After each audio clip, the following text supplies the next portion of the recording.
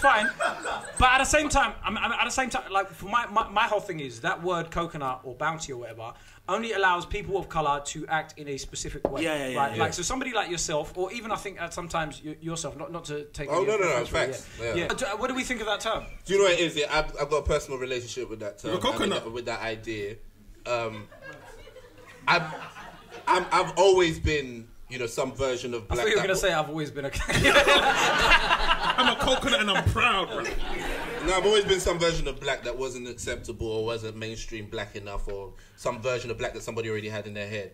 But the thing is that what I realized quite early on is that black people, especially in Western world, have needed unity because of the low numbers and this need for safety and so on. But what we've often done is confuse that unity for uniformity.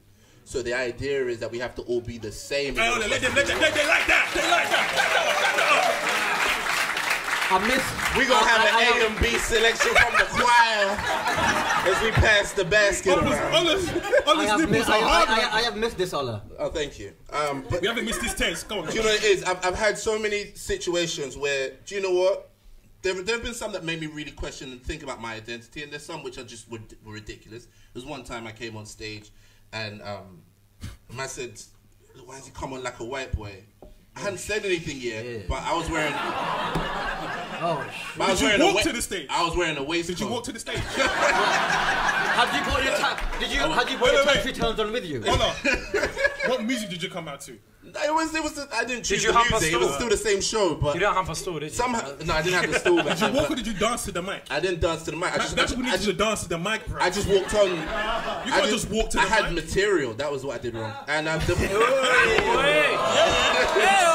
no shade, no shade. No, but you know the issue is, it's like there are times where I believe there is a use for a similar term, and that is, you know, there are people who sell out their race to appease, you know, like to a black guy selling out black people to appease white people. Sorry, sneezing. Wow. Okay, I wasn't calling any names, but my point is that is more of an appropriate situation, which I'd say somebody basically has some kind of betrayal within them. But if it's just that, like, you like to read or you like to no, because it'd be mad ignorant stuff like that. Like, people's version of black is ridiculous. And the thing is, what upsets me the most is the fact that I know black people who are very diverse and very intellectual, and they hide it and they dumb it down because of a consensus that tells them being black is like this. Yes. So there was one show I did where it was in front of a bunch of students. It was one of the shows that Fumbi and his guys used to run back in the day. Oh, okay, all right. Yeah. So you know what the audience was like there? I used the word propaganda, and everybody looked at each other like, well, like have a propaganda. Have a propaganda. No, I just used the word propaganda, like the real word propaganda, in a joke. Is that the opposite of a proper goose? Oh, come on. Let him land the plane. Like 2 minutes late. I'm sorry. But the thing is, these were students. These are people in university. These are people, I know they know what the word means, but they just didn't want to be, they didn't want to stand out in that environment. And so sometimes these environments, whatever it is that people have accepted as black as an identity before, it's way too restrictive, and often it's way too negative for me to be a part of it. So if I'm not black in your eyes because of that, fine, I'm happy to be on the outside, but it's not because I've ever not loved black people or been black or been proud of being black and so on. I want that clear distinction. But why do they have shit trims?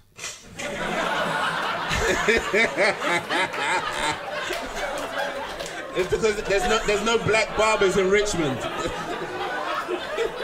Because Kate, they don't have a spare 48 hours to wait to get their haircut, that's why. Them queues are too long. No, but you actually gave me a great reason once.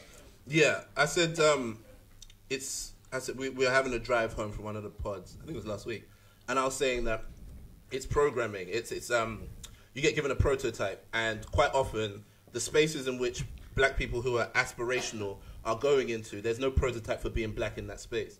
So you can't show them a picture of Ludacris and be like, this is the haircut. Wait,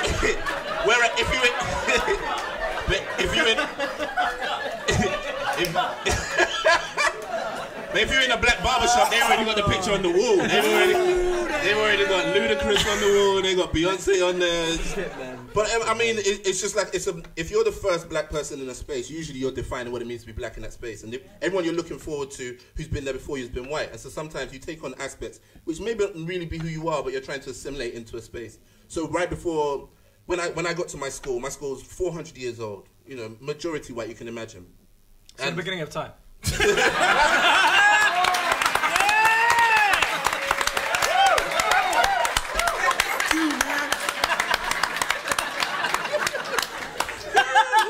Fuck you, man.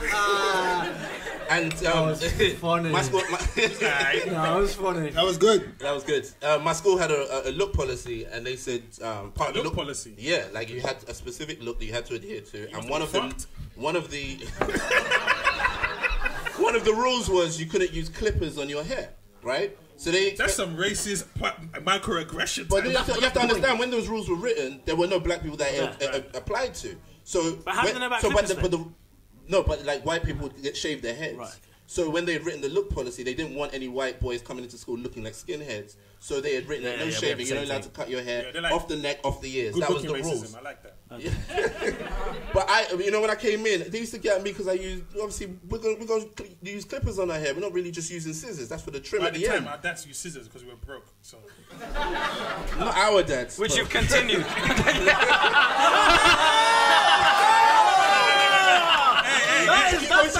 That's the hot trick. Only mans with hairlines can go at me. Okay? Put it out there now. I get Only mans with hairlines can go at me. I'll be honest, I haven't got a clue what the fuck is going on right now. It's called coconut. Go on.